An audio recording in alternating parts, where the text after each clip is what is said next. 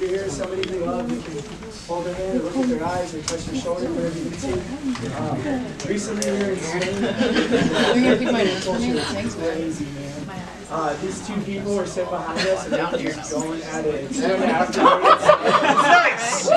What does he mean by that? it was great.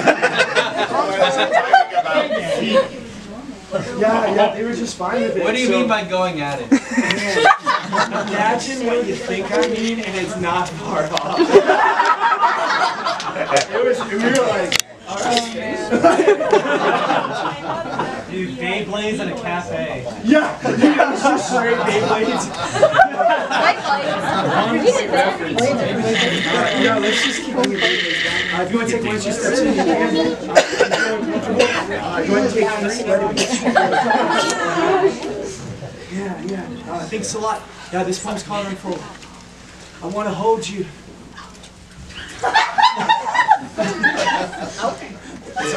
Oh man, is Ben down here? Those armpits, man. Yeah. Fucking armpits.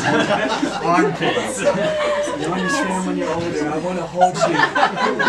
Because I know that you will hold me too. I want to hide myself somewhere in the crook of your neck, beneath your hair, between your breasts. Not because the world will solve itself while I am there hiding, and not because they can't see me as I close my eyes and turn farther into your chest, but because I am a storm cloud which lost its thunder and can't tell if it's simply departed like disco or a divorced wife with the kids, or if it somehow got buried and I just lost the map because for a moment, the span of a few minutes, the hemisphere of an hour, the minute hand sailing the white sea of inevitability with a tacit severity, I can escape, tuck myself away and withdraw into the translucent cocoon of your love, both with you and inside of you, and your love intangible at all times, but these moments when it softly solidifies like moonlight mist descending into dew upon the skin of folding flowers, tulips and lilacs bowing their heads in sleep or prayer or both, and I charge and rest in your chest, and your silence say everything,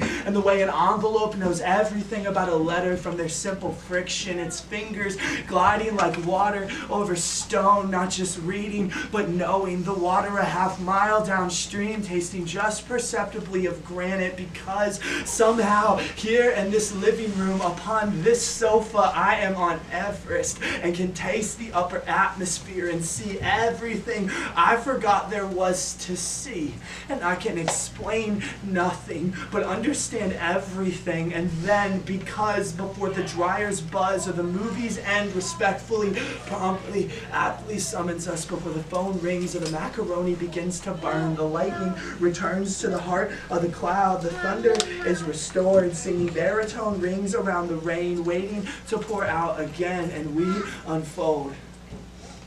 Thanks a lot. Last one.